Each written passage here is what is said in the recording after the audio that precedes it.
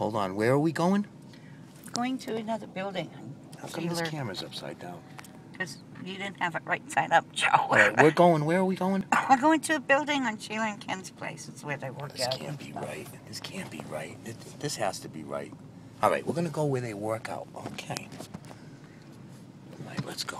What is it, like a gym? A gymnasium or something? Got little stuff in there. That's where all my stuff I shipped, they had it in here. Oh, you got it installed like a big storage thing. Whatever, yeah. All their junk. Private property for rent. Is it over here? No, it's right there. Right there. Oh, this big barn type thing. Yeah. What's this? We got a couple of pull trailers and a big barn. All right.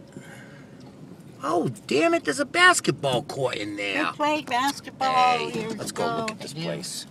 They set up built a little stage in there. Let's go look at this place.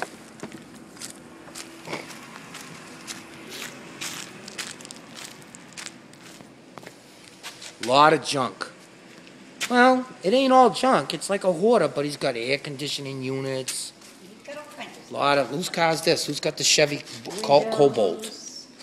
Somebody's driving a Chevy Cobalt. All right, what's back here? They got a flat screen, junk. This is for people that move out. They keep their junk.